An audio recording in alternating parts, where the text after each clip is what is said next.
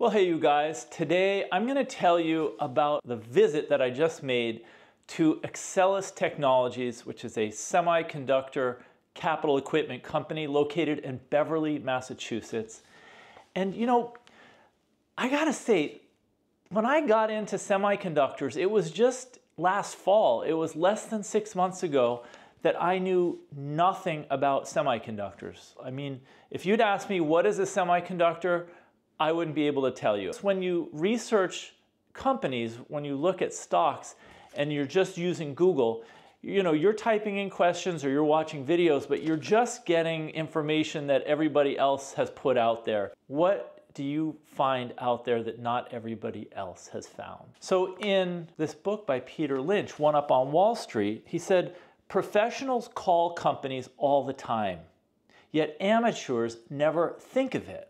What I decided to do was to get in touch with one of the companies, and rather than call on the phone, I just sent an email to the CEO. Hi, my name is Jeff. I'm an investor in your company, and I would like to come and visit and take a tour of the company. I got an email back from somebody else at the company who said, thanks for your interest. Unfortunately, we are not giving tours of the company. I hit reply to that email, and I said, thanks for writing back. Would you have time to get together for coffee? I'm going to be in town next week. He wrote back and he said, on Thursday at 3:30 p.m. I can make time to meet with you for 30 minutes. So I wrote back and I said, done. At that moment, I went from this like really curious mode, like, oh my gosh, I'm reading my Peter Lynch and I'm wanting to be a better investor. And then he says, okay, I'll meet you. And all of a sudden I was just gripped with fear. Here I am wanting, you know, contacting the CEO, wanting to go and meet with somebody. And then I thought,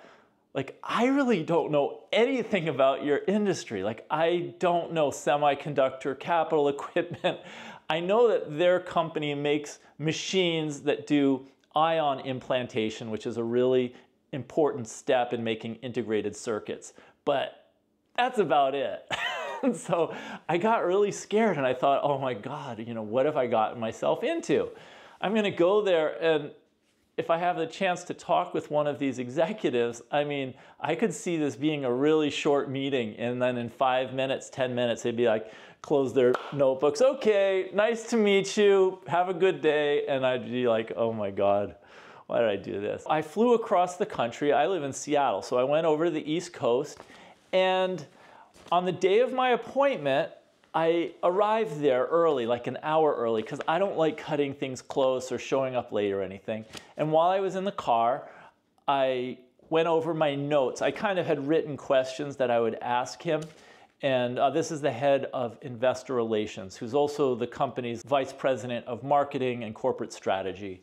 And so I wrote down questions, I put them in my phone so that when I was there, if I needed to, I could always refer to my notes on the phone.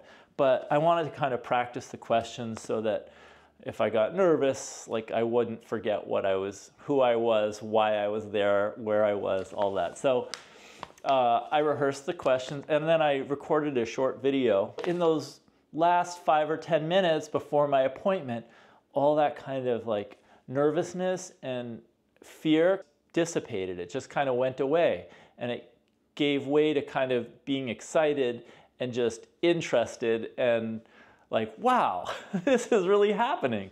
And that's why I say like this kind of changed my life, because you know, I live in a sort of comfort zone where one day is kind of similar to the next. Like there are no big surprises, and I'm never really challenged to perform or do something or kind of be at a higher level in an area where I don't have much experience. About 5-10 minutes before my appointment, I got out of the car and I walked across in the front door.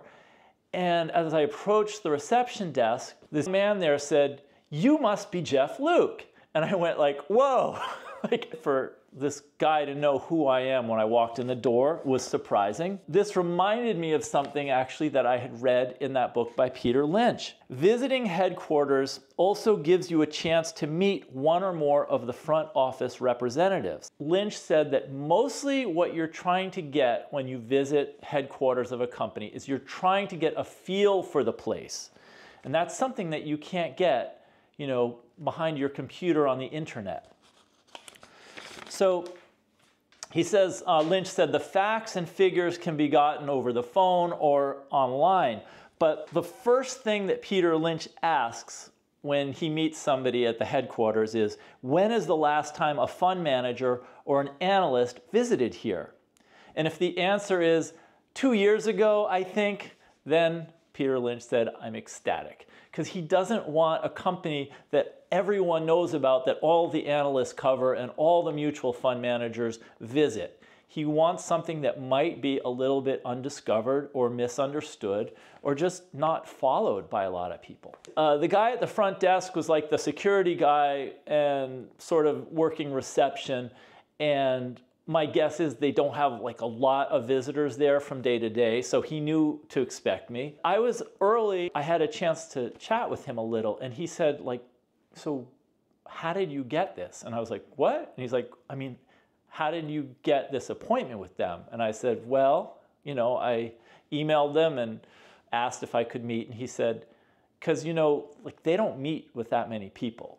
He said a lot of people contact them and try to get meetings, but they kind of get passed over. So he said, like, what did you do? And I just said, well, I emailed him, and I was just really direct about who I am, and I was interested in learning about the company. I told him that I own some stock in the company, and that was it. Maybe just the fact that, I am a shareholder, so I'm a part owner of the company, and I didn't have any other motive. I just really wanted to learn about the company. And maybe they just thought, well, why not? And I'm gonna tell you a little bit more about that towards the end of this video, but I wanna keep moving here.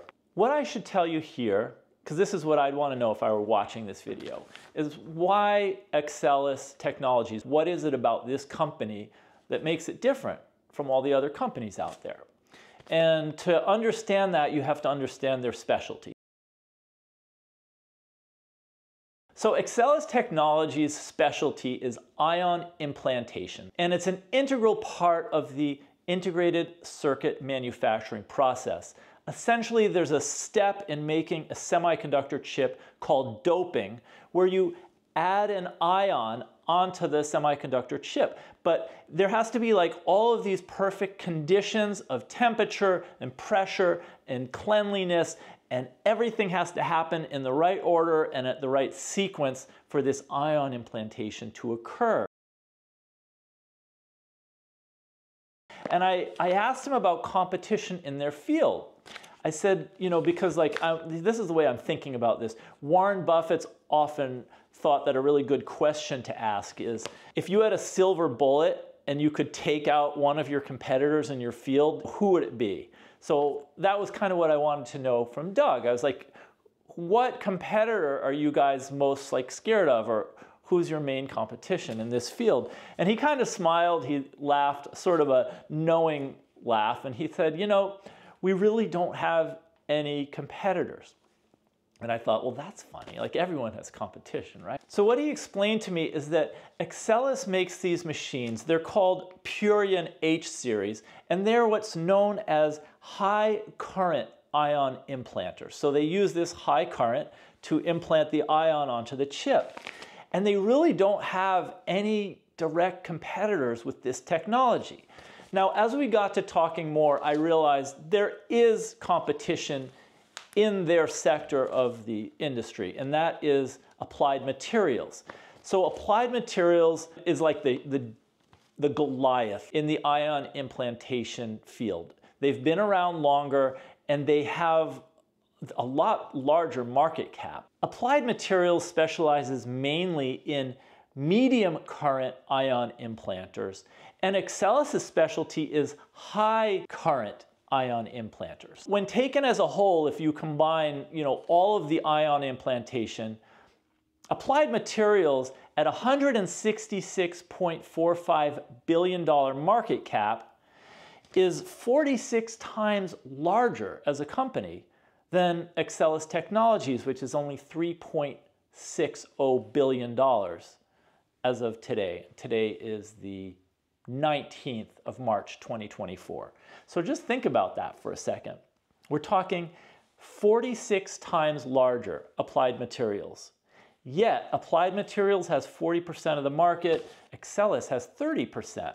So considering that Applied Materials is like the Goliath in this part of ion implantation, and Axcelis is like the David, they actually have a very large part of the market share. So to really understand, my question to Doug is, how come the two main players in this whole market are just like right down the street from each other?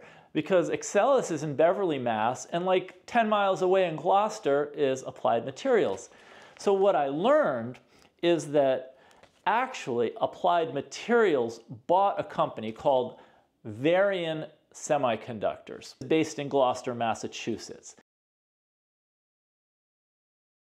So what's really interesting is that Varian Semiconductors, which was bought by Applied Materials, and Axcelis Technologies are both like the two pioneers in this field of ion implantation.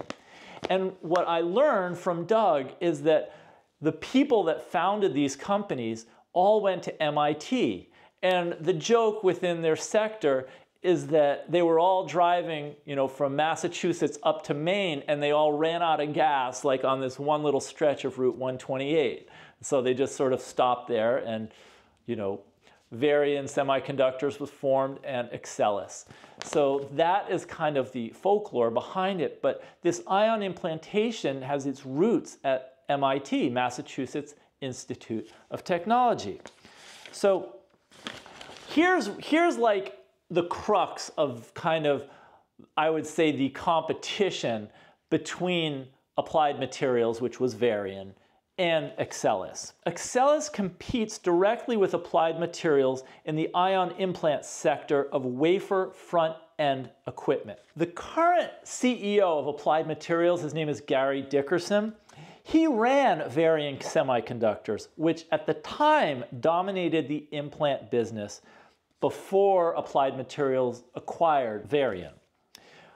Then in 2011, at the time that Applied Materials acquired Varian, Varian had a 75% share of the ion implantation market. In 2022, so 11 years later, Applied Materials' share had dropped to 62%, with share loss to Axcelis. So when I met with Doug in March of 2024, I learned that Applied Materials' market share is about 40%, and Axcelis' is 30%.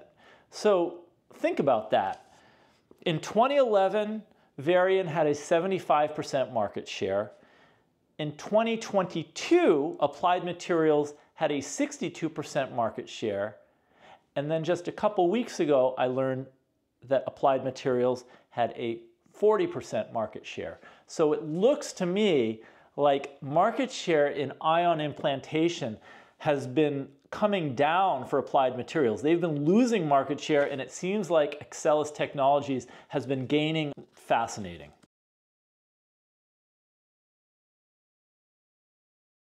So then the next question I had for Doug is, are there other companies out there who are going to try to steal your technology, steal your IP for ion implantation, and then just start, replicating it? And my first thought is, I understand that China is buying a lot of your equipment.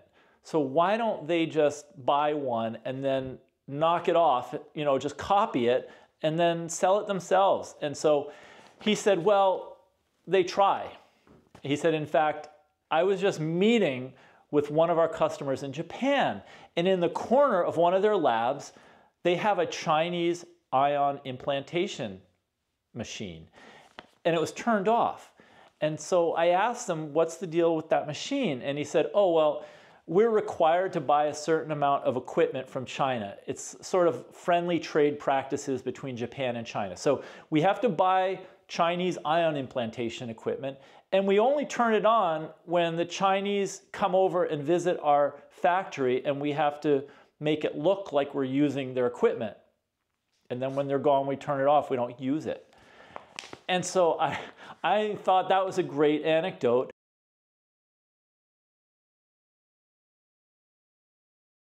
And I asked him, then why don't the Chinese companies copy your stuff? And he said, well, It's not the machine, it's the recipe. So it's the steps involved, it's all of the intellectual property that they own that create this recipe for ion implantation. And that's something that is not easy to copy, and that is why Axcelis Technologies has a moat around their specific intellectual property and their process.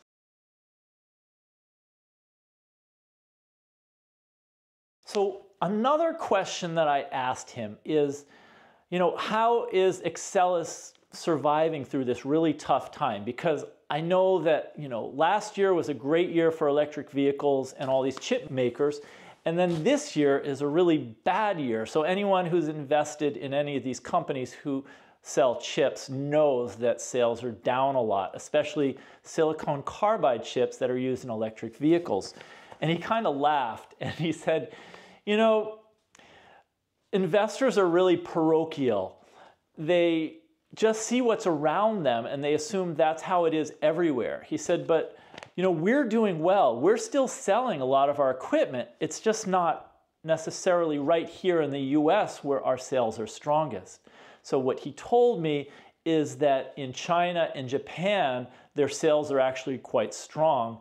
And that's just what a lot of investors who focus on what's happening right around them, right here in the US, don't see. I looked at Axcelis's investor presentation from February the 7th of 2024, and within that presentation, it says that the company is expanding geographically.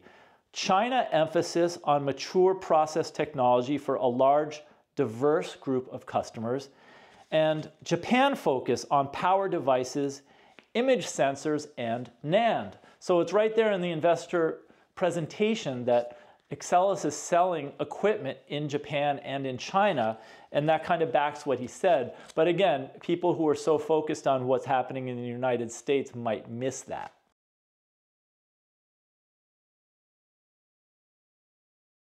So when I was researching Axcelis, I noticed that they had a former CEO who just retired last year. Her name was Mary Puma, and there's a new CEO. His name is Russell Lowe.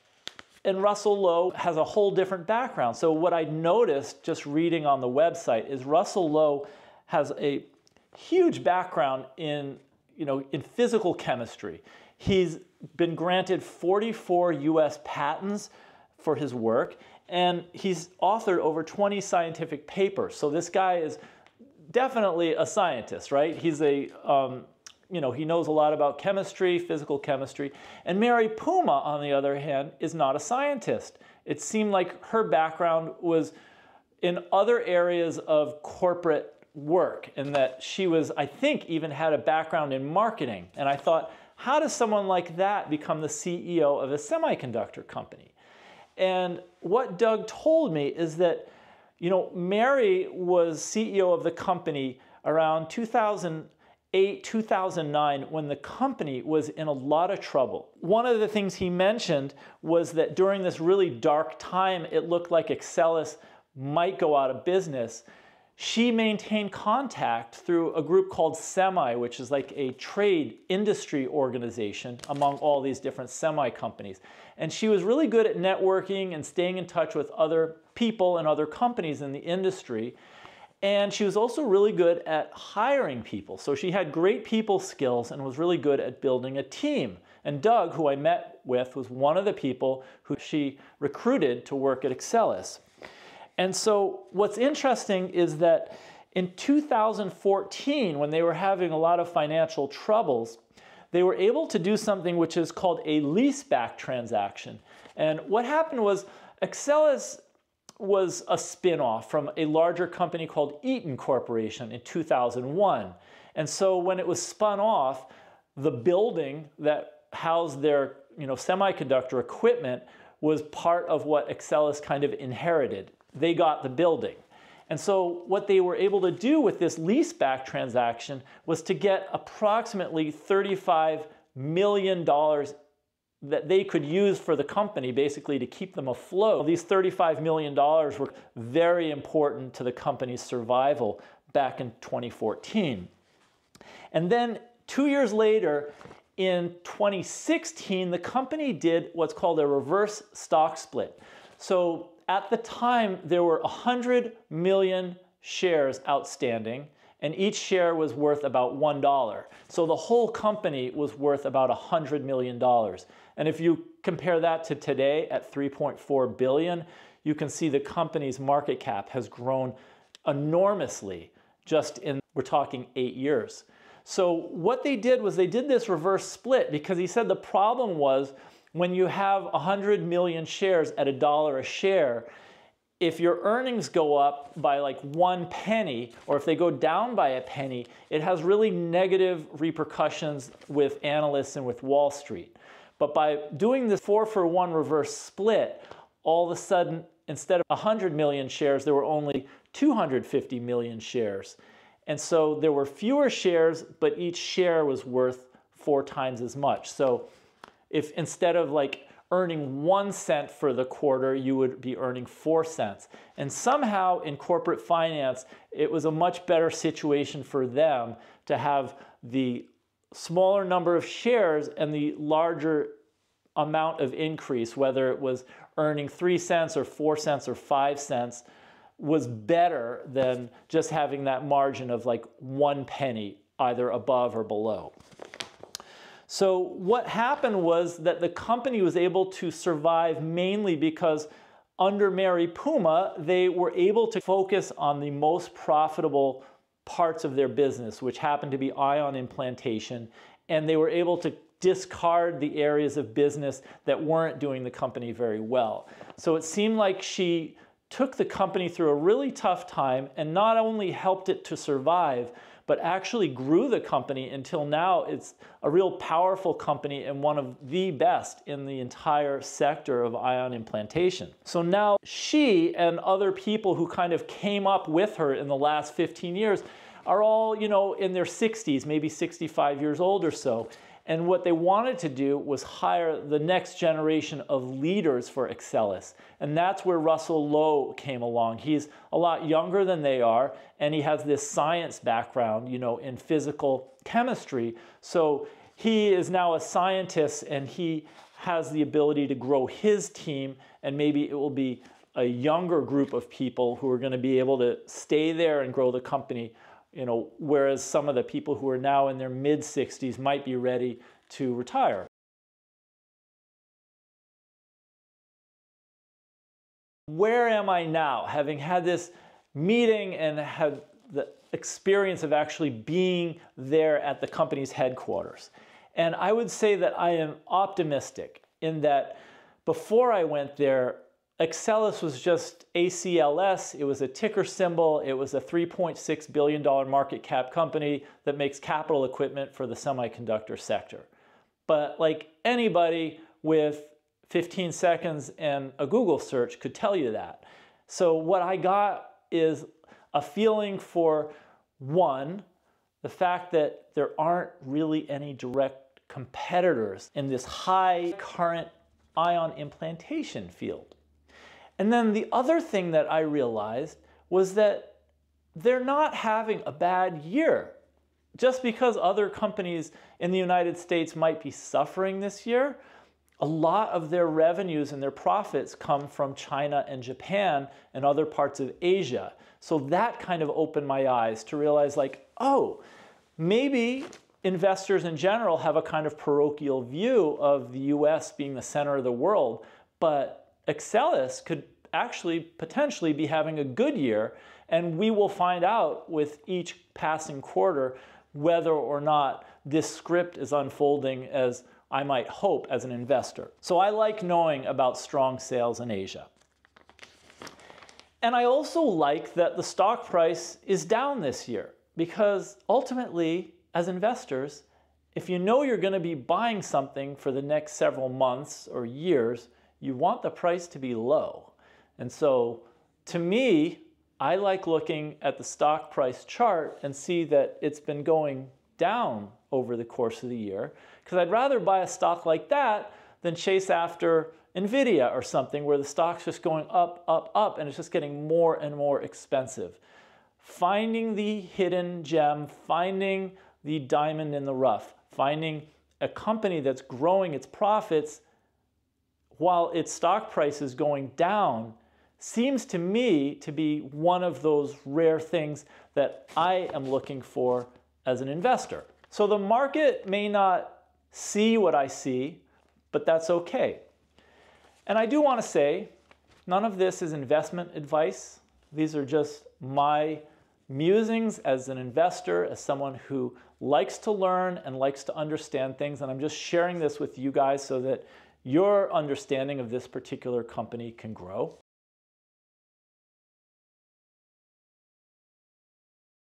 And in wrapping all this up, I just wanted to share with you the last question that I asked Doug during our meeting, which was, why did you meet with me? And I think he was startled at the question, but I thought it was a good question. And he said, well, to be courteous. And I thought, oh, okay. And then he thought about it a little and he said, well, you know, because our meeting was supposed to be 30 minutes and then we were there talking for like more than an hour, maybe an hour and a half. And he said, you know, if you were here from some hedge fund and you were just trying to get, you know, information, guidance, money stuff, like after 30 minutes, your meeting would have been over. He said, I have some people come in here and they meet with me, and while they're still in here talking to me, they're like on their phones placing trades, you know? Or they'll come in here and meet with me and then they'll go out to their car and they'll start trading on the information. And I just, you know, you can tell that there's something, being an executive of a company like this, when you feel like whoever comes to meet with you, whatever the analyst or fund manager, is just trying to make a buck off of you, just trying to make money from some info that they're pumping you for or trying to pump you for. I think my approach is just different, which is I want to understand your business more. I want to understand our business more because I own some stock in this company, so it is my business too. I came there on a mission of curiosity. How can I learn more about what makes our ion implantation machinery special? How are we better than the competition? And how is the business doing right now this year? And I learned a lot on all of those accounts.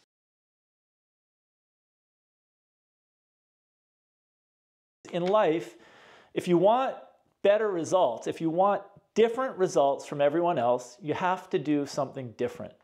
And what was special to me about this little adventure was that I was really fearful going into it. Something about getting out of my comfort zone was just tough to do. But now having done it, I feel like I kind of took this big step. Like I graduated from just typing stuff into my computer or scrolling through my phone and getting data.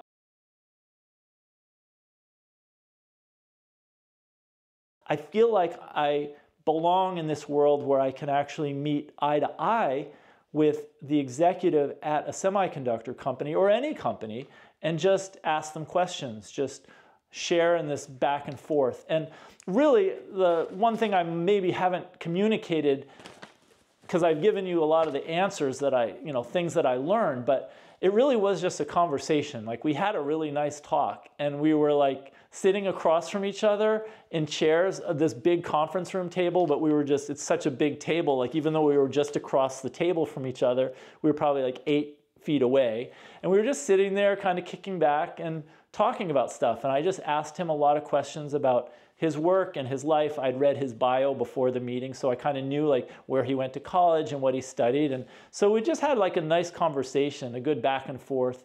And so it was just nice knowing that if you do your homework and your research and you're genuinely curious and interested, the world will respond in a really good way.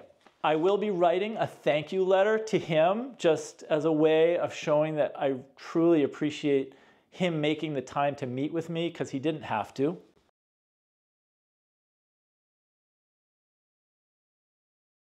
And I think the one thing I could really share with you guys, whoever you are watching this video, is, you know, don't be afraid to take chances in life. If there's something that you want to learn about or something you want to do, just go for it. Because a lot of the times, the fear we have about what might happen is just like an illusion. It's just this resistance or fear popping up in your mind, but it's not real, and your worst case scenario of what could happen probably will not happen. And finally, it's always a good idea to chase a dream. And I think that no matter what it is in life you want to get done, chasing a dream is never a bad idea. So thanks for taking this time to watch this. Hope it was useful. Now you understand where I went and what I did and what I learned about back in Beverly, Massachusetts. If you have any other questions about Axcelis, anything that I maybe forgot to bring up or that you'd like to know about the company or my visit, feel free to ask it, put it in the comment section. And if you've watched this and you're not yet a subscriber, let me know what kinds of things you'd be interested in learning about and subscribe to my channel. I do think this was a really fun video because it's different from everything else I've done in that I actually showed up in person and took the chance and just learned a hell of a lot more than I ever could have if I'd stayed at home and just tried to learn about the world through the computer. So thank you so much for watching, and I look forward to seeing you in the next video.